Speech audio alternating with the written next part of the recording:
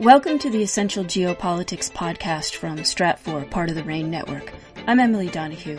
In this podcast, I'm speaking with Michael Monderer, Stratfor's senior analyst for global economics. Michael, welcome. Thank you, Emily. It's a pleasure to be here. Michael, China has been in the news a lot recently, not only for its current diplomatic spat with the United States, but it's also been arguing with India.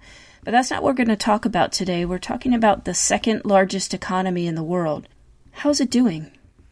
Well, Emily, putting aside the fact that the COVID-19 pandemic initially broke out in China, like the rest of the world, China has seen a severe negative impact on its economy. Much of that was due to the severe nature of the lockdown in China, something that's possible in an authoritarian country which can essentially mandate compliance, unlike, say, in the U.S. So in economic terms, the Chinese gross domestic product, which is the broadest measure of economic activity and growth, was down nearly 7% in the first 3 months of this year. That's quite a steep decline. More recently, in the second quarter, that would be April, May, June, growth seems to have resumed somewhat, but it's a very slow rate of growth compared to earlier Chinese historical trends. China reported that its gross domestic product was up by 3.2% at an annual rate, but as I noted, that's much less than historical trends. And in addition to that, there's some anomalies in the data which suggests that the economic recovery is actually going very slowly and is somewhat uneven. In particular, much of the increase was on the supply side of the economy, with both domestic and international demand for Chinese production continuing to show declines from what it was a year ago. And as a result, output in the first half was something like 1.5% less than the same period in 2019. What indicators of economic activity are you actually looking at? Well, as you know, economic data is backward-looking. It's reported with a lag. We don't have real-time data on what's going on, but we had a data dump, so to speak, from the Chinese government recently, in which it reported industrial output, retail sales, unemployment, and domestic investment. In particular, industrial output and manufacturing was up in June over what it was in May, and much of the production that took place probably went directly into inventories rather than being sold. Inventories counts as unanticipated investment in the national income and product accounts, so it adds to growth. On the other side of the equation, demand continued to be down in China. Retail sales were down in June nearly 2%. That's, again, compared to a year earlier. The decline was less than it was in May, but it still indicates households are not consuming as much as they were previously. And supporting that is that while urban unemployment, I should say, is down slightly, that indicator undercounts the number of jobless in the Chinese economy since it excludes migrants. There are millions of migrants who are reported to be residents of their home provinces, their home areas, but who actually work in cities, and they aren't counted. When they are out of work, it's not counted in the urban unemployment numbers. So overall, we think consumers are going to continue to be very cautious. The other indicators we're looking at are fixed investment, which was up in June, but most of that was due to government investment in infrastructure, or was by state-owned companies.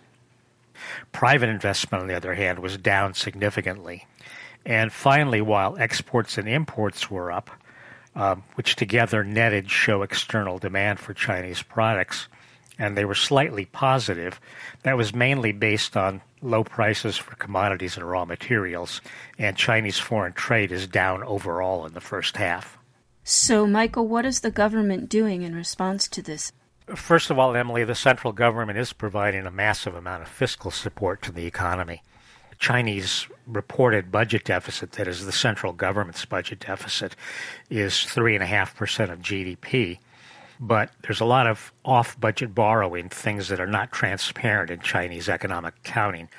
And that puts the real deficit is estimated at closer to about 11% of GDP, and perhaps even higher given the lack of transparency in the Chinese accounts. And in addition to that, the People's Bank of China, the central bank, is providing liquidity much like the Fed is doing in the U.S., and that can be used to finance borrowing and to finance transactions in the economy. So what's the outlook and what does it imply for the global economy? Because China was first in to the pandemic effect, so to speak, it's also been the first out. And we've been looking at it as sort of a prototype for recovery in much of the rest of the world. Despite some isolated outbreaks of the virus in both in Beijing and also in Hong Kong, the virus has been largely contained. But as I said before, recovery has been very slow and uneven across the economy. And that slowness, that inability to return to a pre-pandemic normalcy, is really not encouraging for the rest of the world, and we're seeing that mainly in the United States right now. As far as China itself, much of the recovery has so far been policy-directed and government-driven, and that endangers what is supposed to be a Chinese rebalancing away from their earlier growth model, which was basically led by infrastructure investment and reliance on low-wage manufacturing exports. And without that, China's economy is slowing down, and for the foreseeable future, that rebalancing is going to be on hold. So China will probably see sluggish growth for some time, and given, as you said, that it's the second largest economy, that means sluggish growth for much of the world economy. The risks we see are that there could be a renewed outbreak of the virus.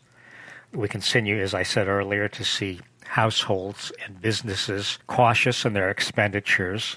There's also shaky demand for China's exports internationally, and that could be exacerbated by tensions with the U.S. And one thing that's not generally known is that there's a tremendous amount of flooding in southern and central China due to heavy monsoon rains. Overall, it's really hard to be very cheerful, but then again, economics is called the dismal science. Michael, thank you so much. You're welcome, Emily. Michael Monderer is Stratfor's senior analyst for global economics. He monitors issues related to country and political risk, including fiscal and monetary policies for Stratfor Worldview. You can read his geopolitical forecasts and analysis at Stratfor Worldview. Podcast listeners get a special subscription rate. Go to stratfor.com/podcast offer. That's all one word. stratfor.com/podcast offer. I'm Emily Donahue. Thanks for listening.